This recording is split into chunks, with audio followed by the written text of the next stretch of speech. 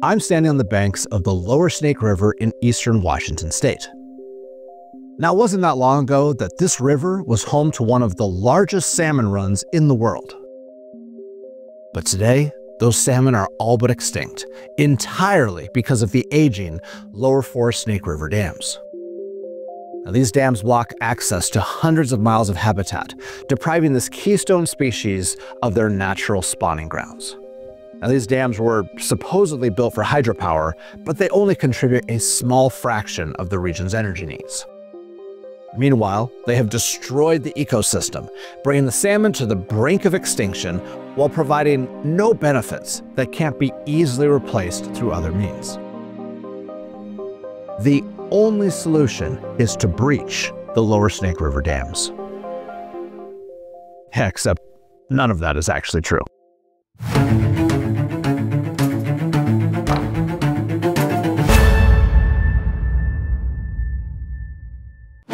In my opinion, this is the most important environmental issue in the Pacific Northwest. But unfortunately, a lot of what you have been told about the Lower Snake River dams is full of misinformation. And a lot of it's been spread by special interest groups who are spending millions of dollars trying to convince the people of the Northwest that their lives would somehow be better off if these dams didn't exist. So let's go through these myths one by one and discuss the negative talking points around these structures. I don't pretend to know everything about these issues, but there are many verifiable facts that contradict the established narrative around dam breaching. So stick around, keep an open mind, and I promise it'll be worth your while. The 4 Lower Snake River dams are some of the largest, most remote facilities of their kind in the country. Most of them are hours away from the nearest town, and you'll be lucky to see more than a few grain trucks on your way to some of them. But despite their remote location, these dams are anything but ancient. If anything, they're some of the newest structures of their kind in America, with the furthest upstream dam being finished in 1975. The 4 Lower Snake River dams are the upper half of a 450-mile-long river highway, officially designated as M84. The Columbia stretch was finished in the 50s and 60s, bringing safe river travel to the Tri-Cities of Washington. The 4 dams on the Snake were built one after the other upstream through the 60s and 70s, bringing the finished river all the way into Lewiston, Idaho.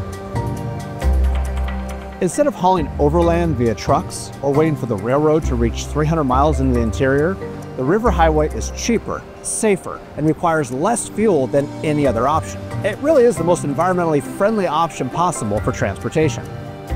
These dams are modern, well-maintained, and have an excellent safety record. They aren't like some 100-year-old failing dam in the Midwest or an obsolete dam left over from a World War I logging operation. These are modern working structures that aren't even halfway through their expected lifespan. So why would the supporters of dam breaching keep misrepresenting that these dams are somehow old?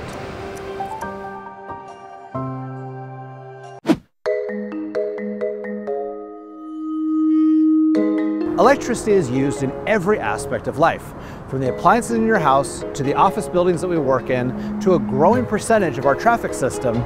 You can't live in modern times without access to power. But the reality is that the vast majority of our electricity in the US comes from fossil fuels. That's right, 7 times out of 10, your desk lamp, your laptop, even your electric car is actually being powered by burning fossils. Now, I don't need to tell you about the global effects of putting too much additional CO2 in the atmosphere.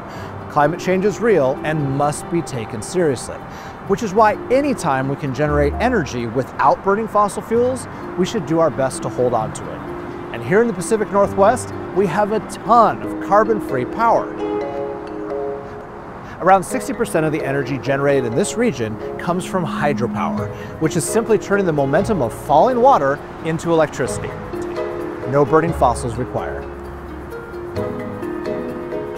These states combined use approximately 186,000 gigawatt hours of energy every year. But the same region actually produces 214,000 gigawatts per year, making the Pacific Northwest a net exporter of power. Now, this is good news for the climate, as it helps make up for the parts of the country that are lagging behind in clean energy.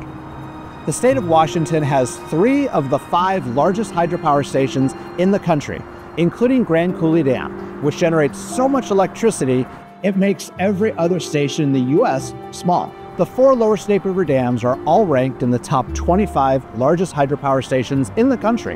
And if you treated the 4 dams as a unit, they would be the 2nd largest station on the list. If you were to pick up any of the lower Snake River dams and transport them to any other river in the US, they would be considered giants of clean energy. The only way you can make them seem small is to frame the numbers in a very narrow way. Like, for example, comparing them to the entire export market of the Northwest, or comparing them to one of the giant installations like Grand Coulee Dam. But when you look at the numbers for what they actually are, the lower Snake River dams are a major part of the cleanest energy portfolio in all of North America.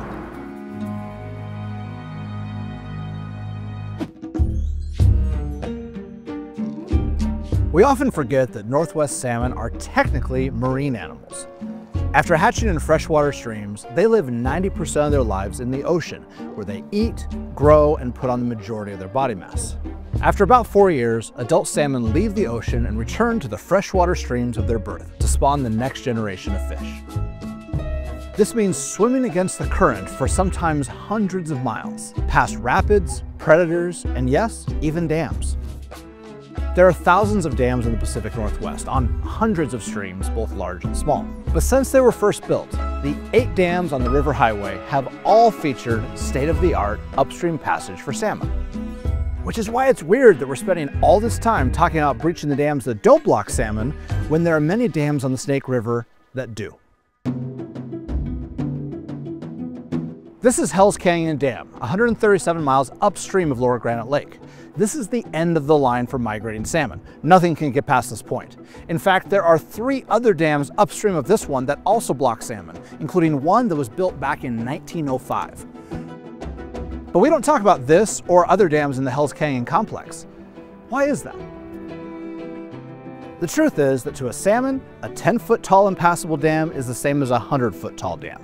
And all over the Northwest, there are thousands of small, unimpressive things that block habitat. Culverts, dikes, poor riparian protection. 200 years ago, every stream, brook, and high mountain creek was potential spawning habitat. And thousands of miles of that habitat was lost to dam building in the early 20th century. Before that, even more was lost to mineral extraction and other early industrial operations. Not a single mile of habitat is blocked by the lower Snake River dams, but you never hear about this from the supporters of dam breaching.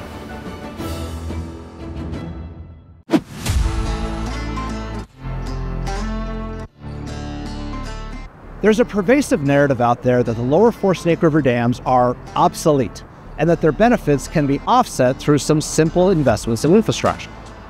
Now, these dams produce a long list of benefits to the people of Washington, Oregon, Idaho, and the surrounding regions. But let's focus on the biggest 2, power and navigation. The 4 dams are capable together of producing over 3 gigawatts of energy, and annually produce about the same amount of power as the greater Seattle area uses every year.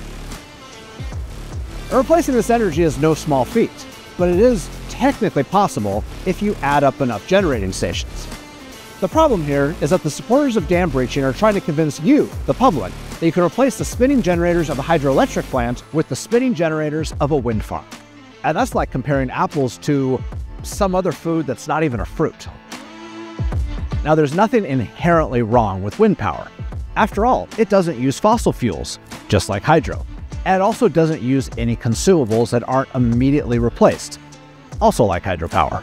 But the big difference that really matters here is that hydropower can be turned on and off at the push of a button as demand fluctuates throughout the day. This is called dispatchability, and it's a big deal when it comes to running our power grid. Keeping the lights on in America is a 24/7 balancing act. All electricity must be used the moment it's created, which is why grid operators are constantly altering the supply of energy to match the minute-by-minute demand. This is a normal part of operations, as our power usage tends to rise in the morning as the workday begins, crest around noon as AC units fight against the heat of the day, and then dip a little in the afternoon before spiking hard when everyone gets off work and turns on kitchen appliances and the TV at the same time. This constant change in demand is only manageable if you have a steady supply that you can draw from at a moment's notice, and wind and solar are anything but steady. Now, the good news is that our grid is large enough to handle the natural variations that occur when the wind doesn't blow and the sun doesn't shine. And there's nothing wrong with using wind and solar power as part of our green energy future. All carbon-free energy is good energy. But for every non-dispatchable power source you connect to the grid, you need another dispatchable one running to balance the load. And guess which power source is currently being used to balance all the new wind and solar farms being built in the inland Northwest? Yeah, you guessed it, it's the hydropower dams. For every wind farm, you need a facility like a dam to balance the load. If you don't, the next best thing is a natural gas power plant, which kind of defeats the purpose of building new clean energy. Most people aren't aware that wind farms and dams have this symbiotic relationship, and they actually work together to make sure that our grid emissions stay low. This is why it's so bizarre that people are being told that we will demolish working clean energy and replace it with less reliable clean energy. Just because it somewhat works out on paper doesn't mean that it works out in real life.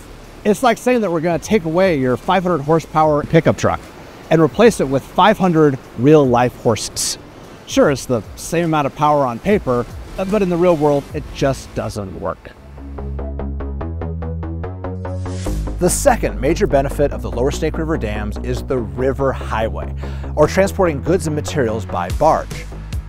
Over 7.3 million tons of cargo are moved on the river every year, from harvested grain to fertilizer, wood products, and even fuel. All of this cargo would have to be transported on land if the river highway was taken away or shortened, which would have a negative ripple effect and would undermine our environmental goals in a big way. Now, most people are aware that transporting cargo by train has a much lower carbon footprint than transporting by truck. But you get another big improvement in emissions when you move to the water. In fact, water transportation is the most climate-friendly way to move goods worldwide. A fully loaded grain barge can typically move its cargo the length of the river for around 150 tons of CO2 released in the atmosphere. That same load by train will cost you 264 tons, and going by truck will cost the climate a whopping 1,058 tons of CO2. Water transportation is not only our oldest form of transportation, it's also the most climate-friendly. But what if you had to move all that grain on trains as is currently being proposed? First of all, the track capacity doesn't exist in the corridor. You would need a multi-billion-dollar investment in upgraded track lines. Not to mention the fact that our rail system currently has a severe shortage of rolling stock and the labor to manage it. But let's say you did. Let's say you upgraded the rails, bought enough train cars, and hired enough railroad workers to completely replace what our river highway is already doing. Every ton of cargo would now make it to its destination slower, affecting market prices and putting Northwest growers at a competitive disadvantage. Every ton of cargo would now be more expensive, putting the American ag industry at a global disadvantage. But worst of all, the total emissions for transporting all that cargo that used to go on the river would increase by a whopping 1.2 million tons of emissions per year. Combined with the nearly 4 million tons of emissions every year estimated as a result of replacing hydro stations with wind and natural gas, and demolishing the dams would have a net negative effect on the climate of around 5.2 million tons of CO2 each and every year. That's more than the emissions from every car, truck, factory, and high-rise in the entire city of Seattle.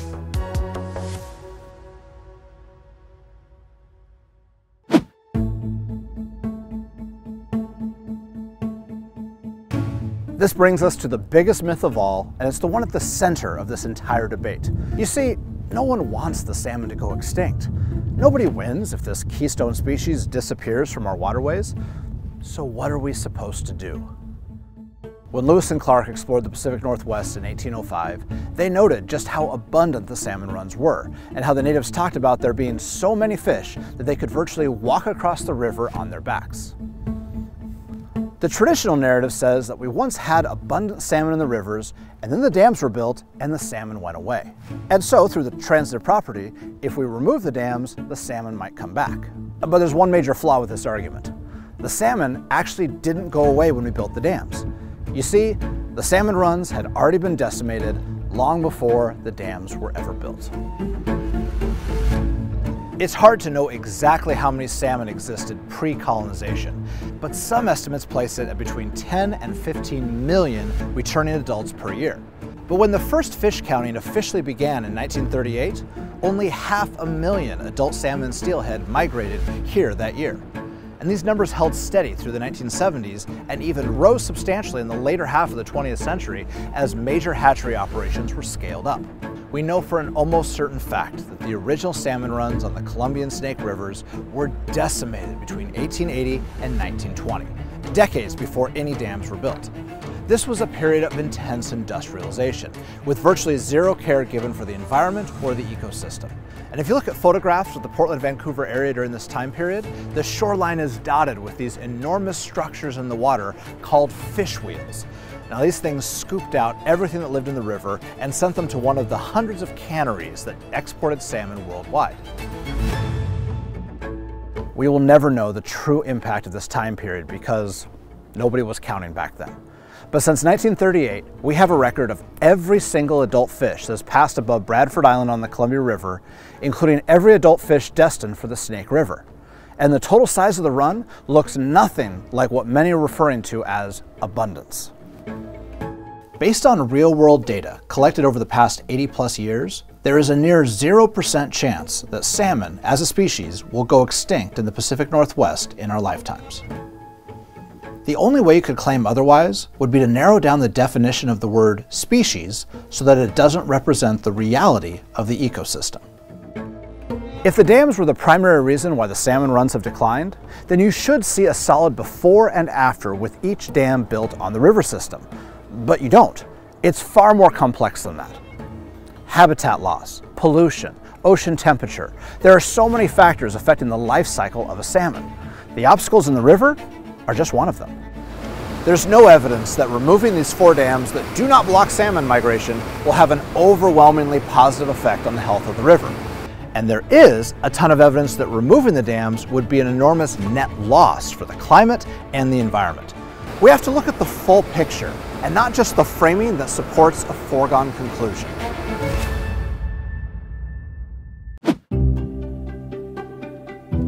This issue is complex, and there's no one solution that solves every problem.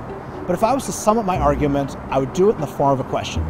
Do you believe that climate change is real and that the sustainability of the Pacific Northwest is important both for our present and our future? If you answered yes, then you have to be in favor of keeping the Lower Snake River dams. What do we want our environment to look like in 50 years? Do we want to go backwards? To see our food supply get interrupted, our trade restricted, our transportation sent back to the Industrial Revolution? Where do we want our energy to come from? Are we content to see our power grid degrade, to experience flickering lights and rolling blackouts? Or do we want to go forward towards a more sustainable future where power is safer, more reliable, and more economical? Where agriculture cares for the land and cares for the planet. Where the Lower Snake River dams continue to serve as a vital piece of our sustainable future. Thanks for watching. If you like this video and would like to see more content like this, be sure to follow me on all the different platforms. This channel is 100% independent media. We are entirely bootstrapped and crowdfunded. So if you're interested in helping myself and my team produce more content like this, visit armchairengineer.com to see how you can become a supporter.